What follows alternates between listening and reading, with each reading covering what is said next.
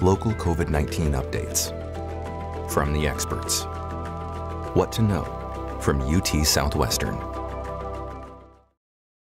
Hello, I'm Dr. John Warner, Executive Vice President for Health System Affairs at UT Southwestern Medical Center. Welcome to this week's episode of UT Southwestern's What to Know. With this series, we like to take a topic of interest around healthcare and discuss it with an expert to let you know what UT Southwestern is thinking, what that expert is thinking, and what you should be thinking about as you prioritize the needs of your own healthcare and that of your family and friends. So with us today is Dr. Brad Cottrell, who's the Medical Director of Antibiotic Stewardship at UT Southwestern. What antibiotic stewardship is a program designed to help doctors, nurses, and other providers choose the right antibiotics for a specific infection. And so what we'd like to do today with Dr. Cottrell is to have him tell us a little bit about the therapies that are evolving for coronavirus and tell us a little bit about the potential of those, how they work, and how they might be applied to eliminating this awful infection.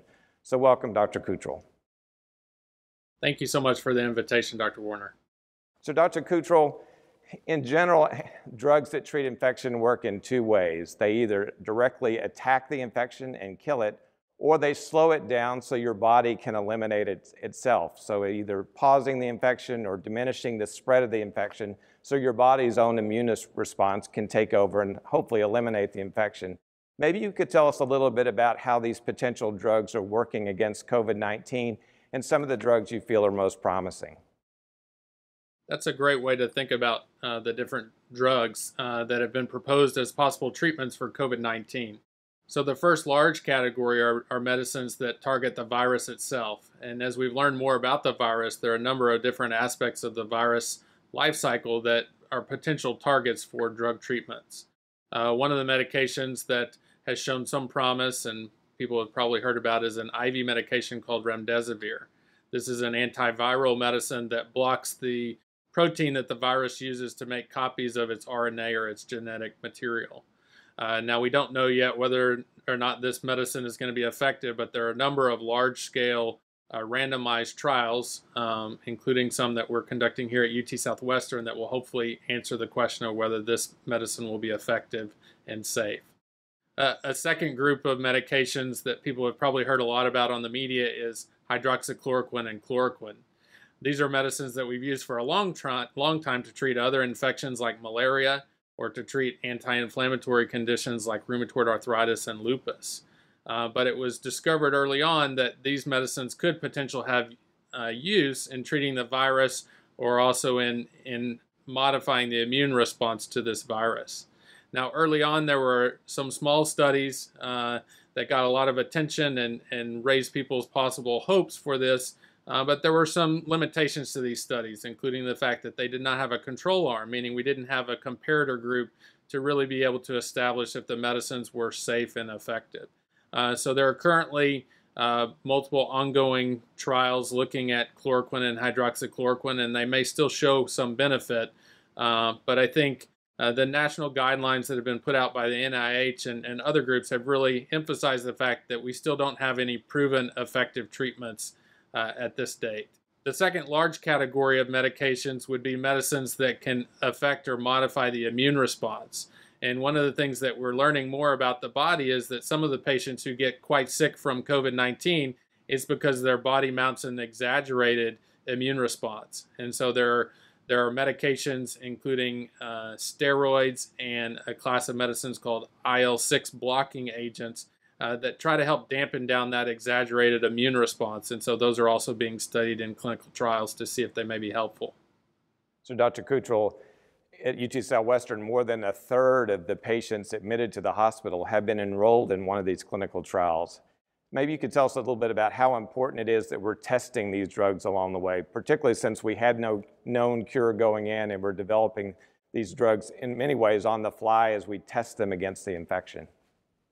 Yeah, I think that that's a great point. And really one of the key messages is that when available, as many patients as are eligible need to be enrolled in these clinical trials. In medicine, we can make assumptions about what might be helpful, but really the gold standard is to do a trial where patients are randomized either to receive a medicine or to be in a control arm And really, that's the way that allows us to determine if they're safe and if they're effective. And so we here at UT Southwestern, with the benefit of Dr. Mamta Jain and many other colleagues, have been very active in enrolling patients in these clinical trials because we all feel the urgency and the need to identify what are going to be the best treatments for these patients. So I echo that that's really an important part of how we discover how to treat this virus. So if you're a patient who gets infected with COVID-19, when should you be thinking about whether you need a drug or not? We know that most people recover from COVID-19 without the need of a drug. So how should someone decide if they're infected with COVID-19, whether they go to the hospital and whether or not they should be thinking about whether they need a drug or just supportive care, rest, fluids, and recovering from the illness on their own? Yeah, I think that that's a great question. And honestly, that's probably the question I get most often from family and friends in the community when they're talking to me or asking me about these questions. So I think, as you mentioned, for most patients, if they get infected with COVID-19, they may have fevers, they may have a cough, they may feel sick, but most likely, based on what we are seeing, they will recover. And so for those patients, we're recommending supportive care and that they remain at home, that they contact their medical provider and advise them of what's going on.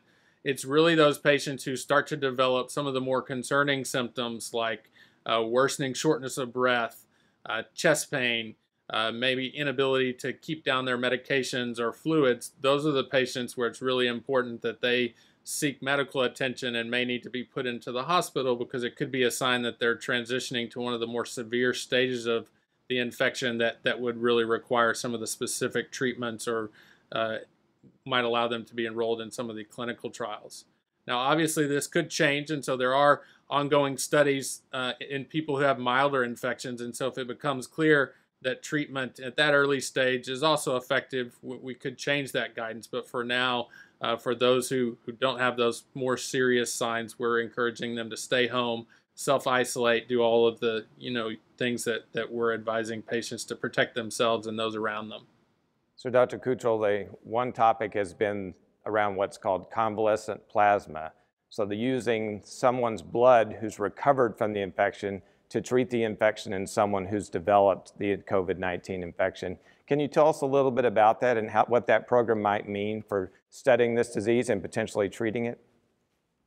Sure. So convalescent plasma is actually not a new technique in medicine. We've been using it for over a century. It was used back in the 1918 pandemic influenza outbreak. It's basically the concept that once someone has recovered from the infection, their body has produced proteins we call antibodies that can help provide protection. And so if someone can donate that plasma and we can give it to someone who's sick, the theory is that might help them also recover from the infection. So we're fortunate here at UT Southwestern, there's actually a national convalescent plasma donation program that was arranged by the FDA and the Mayo Clinic. And there are over 2,000 clinical sites that are participating, including UT Southwestern and our partner institutions. And so we have there's a very nice website where if you've recovered from COVID-19, you can fill out a form and see if you may be a candidate for plasma donation. And then for our patients who are in the hospital, we now have treated almost 10 patients in the last several weeks with convalescent plasma. And so we're hopeful and we're watching closely how those patients respond to see if this is going to be an effective treatment for this disease. So if you are a patient who's recovered from COVID-19, you can go directly to the UT Southwestern website and look at the COVID-19 section, and there's a way for you to access that questionnaire that Dr. Cottrell referred to determine if you're a candidate to donate your plasma to potentially benefit other patients who have the infection. So Dr. Cottrell, as we begin to think about what would hopefully be a recovery from this horrible pandemic, what do you think is likely to occur? Well, there's sort of two things in my mind that could happen. One is we develop a drug that would quickly treat the infection and prevent some of the serious consequences that could happen, and then likely a vaccine that could prevent the infection from spreading and perhaps eradicate that. Can you tell us a little bit about where we are with those types of strategies and how you see the next year playing out? Sure. So obviously none of us have a crystal ball, but I do think it's likely that one or more of the treatments, or maybe even other treatments, will prove to be effective. Many treatments in medicine provide an incremental benefit, but it's rare that we see something that completely eliminates a disease in terms of a drug treatment. So because of that, I do think the development efforts around a vaccine are going to be very important to ultimately try to control this pandemic. Fortunately, there's a lot of attention and work going on. There are already 6 vaccines that are currently in phase 1 clinical trials, including the first one that was started by the NIH back in March up in Seattle. And so I think we're all very hopeful in watching those. The vaccine development, unlike the drug development, does take a bit more time. People may have heard the 12 to 18 month suggestion, and I would say that's an optimistic. If everything goes right, we could have a vaccine maybe by next spring or summer, but it's going to take a lot of work and a lot of effort, and so we're watching those efforts very closely here at UT Southwestern to be able to offer those to our patients if those are successful. So Dr. Cottrell, as the last week has played out, we've seen some loosening of the restrictions at both the state and local level as we begin to be allowed to go to restaurants, to do more shopping than what we've done, and to just be out and about more than we have been before under these restrictions that we've all been living under for a couple of months. As an infectious disease doctor, tell us a few things you're thinking about as you prioritize the safety of you and your family as these restrictions evolve. Yeah, I think that's the foremost question on everyone's mind, and certainly have been getting a lot of those questions. The way I'm thinking about it is I know that, this period of being shelter in place and the so-called lockdown has been difficult for everyone, physically, emotionally, from an economic or business standpoint. And so I think we all understand that we have to be thoughtful about how we emerge from that. It's been very heartening to see, I think our state and local officials are listening to the medical experts and doing this in an incremental and gradual fashion. I think that really each person is going to have to think about themselves, their own health conditions, and their own family, and kind of make some of those decisions about when they feel comfortable to start to loosen up some of the restrictions. I do think it's going to be critical, and plans are in place to do that, certainly here at UT Southwestern and within the state and the county, to monitor closely, because it may be that we start to see an increase in the number of cases, and so we'll have to be ready at that point to possibly reinstitute or modify our approach.